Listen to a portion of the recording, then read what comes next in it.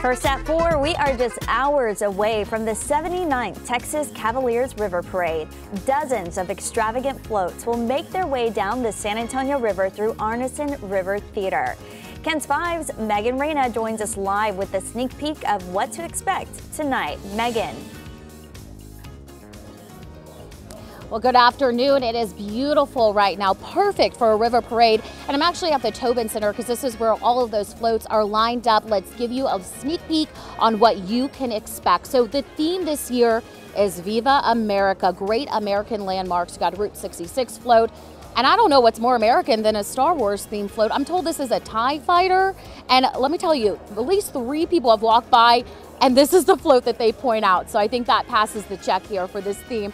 Port Aransas float down here as well. So plenty of cool floats to check out tonight. Now, more than 250,000 people typically attend this parade. And the best part, of course, is that it gives back to children's organizations.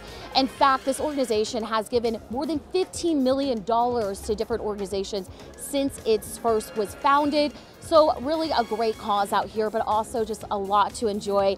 Your best bet is to go to the Arneson Theater, where the celebrity Grand Marshal country music star William Beckman will be giving a live performance tonight.